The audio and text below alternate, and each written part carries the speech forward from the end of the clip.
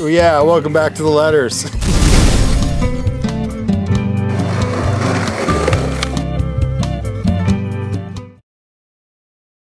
Like, what makes a good skateboarder to you? You know, like, what impresses you when you watch people skate? Style and aggression.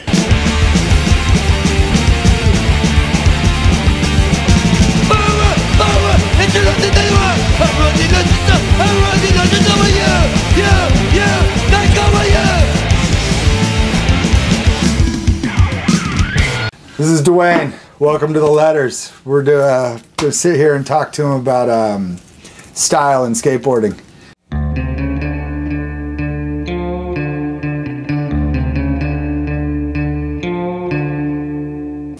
There's a short list of dudes that like really impacted skateboarding and really made style first and foremost. Not about, you know, it's not about what you're doing, it's about how you're doing it. And you're like one of the first generation guys. So there's my Blowfest.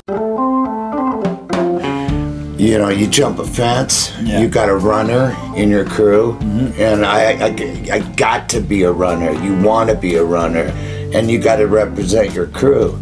You don't want bad style. Yeah. You don't want to be a buzz killer. I really think it's that person's energy is basically like expelled on their board, you know? And you can tell what's real and what's kind of like added on. Hey, what do you think of style? Yeah. It's like, fucking duh. I love skating now because of all the different crazy styles. It's all just a matter of who gets the gnarliest and who goes for it more. I think the worst kind of style is fake style. It's like a Sector 9 soul carve taking a transition. It's really like, it bothers me to the point where I can't be nice. If I see someone pushing down the street and they're 3-4 blocks away, I know who it is. Duane Peters had it fucking crazy, and he had his own style. And here's one of the reasons why you throw your arm out. You know, like, oh, we want to be like Olsen and Duane, so we go like this.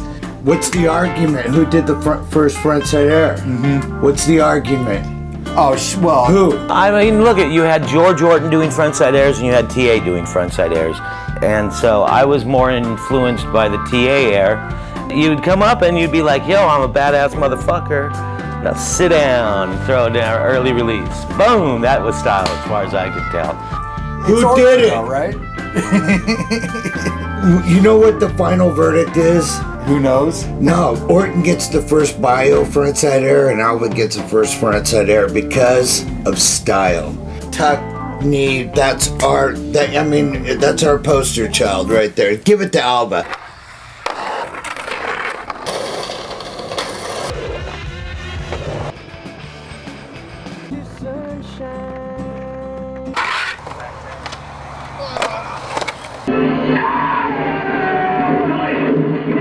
Every skater that you like, take the best parts of that dude and throw it in, and then create your own goulash of your own Frankenstein creation, and that there you'll be. Neil Blender, you know, his vibe, it was just like rad, dude. Neil Blender's one of my favorite skateboarders that ever lived. When you start to, when you sit down and go, we want to do a love letter on style, it's like, because all I wanted to say was like, fucking Cardiel's Arms, John Tex Gibson, Bobby Valdez, Daryl Miller. Daryl Miller had his style, Bobby Valdez. There's the Rick Windsor fucking, you know. Jason Jesse obviously has a great style.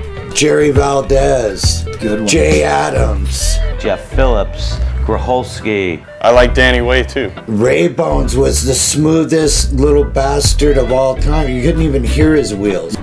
Mark, just anything, just reach out, grab it. Gator, I couldn't stand his style. Ray Barbie, you know, he's got the fingers up, and then you have something all by itself, which is like Javante Turner. Damn, just there's so many, dude. Aaron Murray, Dave Hackett, like all those dudes are just putting everything they got like into their moves, man. Lopez had style. So much fucking style. Not a road for stylized. Lance Mountain has his own style. He almost looks like he's surfing sometimes, and homeboy can't even surf. He has to go out on a boogie board with fins and snorkel, and like...